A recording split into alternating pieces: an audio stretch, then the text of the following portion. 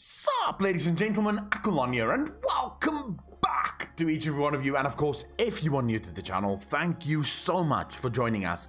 I am very happy to have you here. In today's video, you're once again watching an excerpt from the Sunday night Shill show. People have asked me to upload the videos individually because they just don't want to wade through 6 hours of lore, which is basically what the Shill show is. Every Sunday, right here on YouTube, we discuss basically the lore for 6 hours, just hanging out. And, you know, you guys get to share your opinions with me live. So you can join us every Sunday on the Shill show. Also, you can join me live on Twitch. The links is in the description down below to Twitch and all of my other social media. Today's video, I think, is gonna be rather interesting. I really do think you guys are gonna enjoy it. We're looking at the Jailer, the Shadowlands, and asking the question, did it all belong to him before all of this? Anyways, let's jump right into it. I hope you'll enjoy it.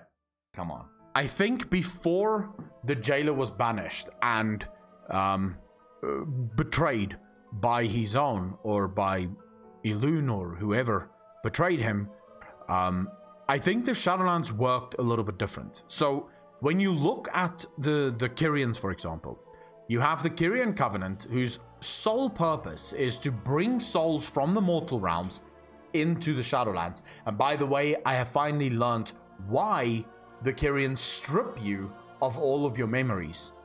They need to ensure that you bring souls to the Shadowlands indiscriminately.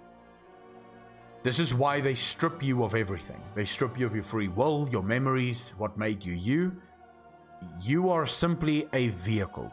You bring the souls from the mortal realms into the Shadowlands. You do not ask questions, you do not judge, you simply do what needs to be done. That's it, right? Then you look at the Forsworn. The Forsworn saw a flaw in how the Archon conducts the business of the Kyrians. They saw an evil in the fact that they're being stripped of their memories, and to be quite honest, the Archon herself admits that maybe they have to change. Maybe some things that they've done isn't quite the way it should have been done. It's Uther's memories really that point this out to them. Then you look at the Maw, and there are these creatures that look exactly like the Kyrian, but they're called Mawsworn. And then of course we look at Arthas and the Valkyr, which look very similar to the Kyrians. We look at Odin and he's Valkyr, and they look eerily similar to the Kyrians. I believe the Mawsworn was actually first. They were the winged warriors of the Shadowlands, and they weren't always created to bring all souls into the Shadowlands. They chose the souls that the Jailer and the Lords of Death wanted, so to build their army. If you look at Ardenweald, there are certain Loa that doesn't stand out. So for example, look at Muazala, right? You have Muazala as one of the Loa. Muazala does not fit in the grand scheme of things. There is something off about Muazala. Unlike Bwansamdi and most of the other Loa, once Muazala and Akar wishes to destroy Azeroth. In The Traveler, Muazala actually states that if he and the boy fought and he won, he would consume all of Azeroth. So they wish to destroy. There's also these orders that drop from Ardenweald, which it's literally labeled Orders from the Ancient One, where it says the Ancient One will claim the Throne of Death or something like that. I can't remember exactly what it is, but it's along those lines. The first Loa that was ever created inside Ardenweald wasn't good. They were the warriors of the Lords of Death. Muazala, Akar, these were not good gods. These were not the gods that everyone reveres and worships. These were gods of destruction. That was the point of Ardenweald. That was its original purpose. One of the reasons I say that is Ardenweald is the realm of life. within the Shadowlands, right? It's where life really is represented. But the Winter Queen's title has fuck all to do with life. Winter Queen. When I say winter, right? Is life really the thing that springs to mind? There's the Night Court inside Ardenweald. Ardenweald was never meant to recreate life on Azeroth. It was never meant to be the sort of reincarnation zone. It was meant to create gods that would conquer the great beyond. Right? The Winter Queen is a new asset placed there by Elune to do a very specific job. Then we look at Maldraxxus, the army of the Shadowlands. The Primus was captured by the Jailer. Why capture the Primus? What's the point?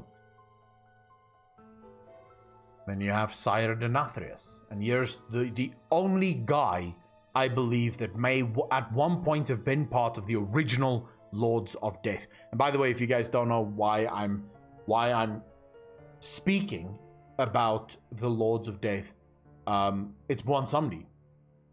Bwonsamdi at the end of Shadows Rising says something very interesting. Actually, not at the end, but it's in the final chapters of the Shadows Rising. I can't remember the exact chapter.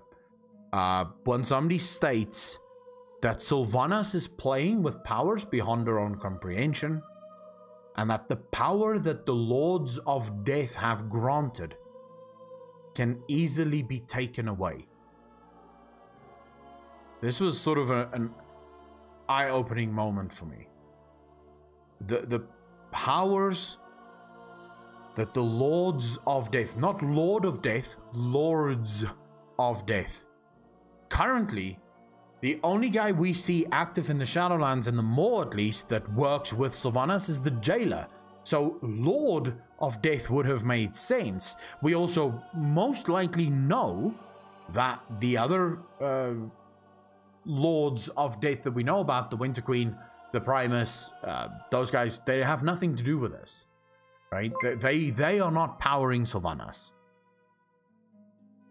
So the Lords of Death might not just be the Jailer, might not be the only person that's been betrayed. I think Denathrius is one of the original Eternal ones, one of the first Eternal ones, and he struck a deal. At first, he resisted Elune and her forces, and then they were attacked by the Light, another one of Elune's forces. The Light decimated the Venthyr. You see, the problem is the Venthyr can't exist in the Light. This is one of the problems, by the way. This is one of the reasons why I think something is very, very strange within this world. If the Shadowlands truly is meant to be a natural circumstance, a natural entity, then why in the fuck can the Venthyr not exist in the Light? The Light destroys them, it drives them crazy. And there's this giant area where the Light wrecked Revendreth. Right? I think after that attack, Sire Denathrius surrendered. He stood next to the Jailer. He stood shoulder to shoulder with the Jailer, fighting off the forces of Elune. But once his own realm was being fucked, if you will, he said, fine, I submit. I'm sorry. This is why he is once again working with the Jailer now. They've been biding their time. They've been waiting for the perfect opportunity to strike back, to take back what was taken from them, to take back the reins of the Shadowlands. The Venthyr is remarkable at extracting anima. That's literally what you get sent from Ardenweald by the Winter Queen to Sire Denathrius for that specific reason. The heart of Azeroth is or the heart of the forest is dying because it's running out of anima. And the Winter Queen asks you to go to the Venthyr because they are masters at extracting anima. I believe that the original purpose of the Shadowlands was the Lords of Death claiming souls that they saw fit, and Revendreth was where they sort of built their batteries. So there they would take souls of the weak to cull them, to steal all of their anima so that they could use this anima to defeat the other cosmological forces. That was the point of Ravendreth. So there is a war that is far greater than our own war in the Shadowlands. We are going to the Shadowlands to help fix death. But death has been broken for a long time, and maybe the fix that we wish to apply is actually keeping it broken. Sylvanas doesn't state for no reason. This world is a prison. So it ties into my previous theory. I think Azeroth was once one of the Lords of Death. Now, I hear a lot of you immediately thinking, dude, there's no evidence of this. At the beginning of Before the Storm, two of the leaders touches the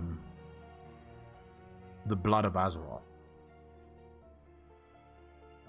One of them sees a future where she rules everything. The other sees a future where he makes peace between everyone. Azeroth showed Sylvanas what she needed to see to set her free. She showed Anduin what she needed to stay alive. You see, the war between the Alliance and the Horde, if it continued and continued and continued, Azeroth would be lost. Because our war would effectively stop us from defeating N'Zoth. N'Zoth had to die. N'Zoth can't stay active. Because he would corrupt Azeroth finally. But she wants to be free. And that's why she showed Sylvanas everything she needed to see to set the plan in motion. I think nothing in the Shadowlands currently functions the way that it was meant to function. I cannot attack that.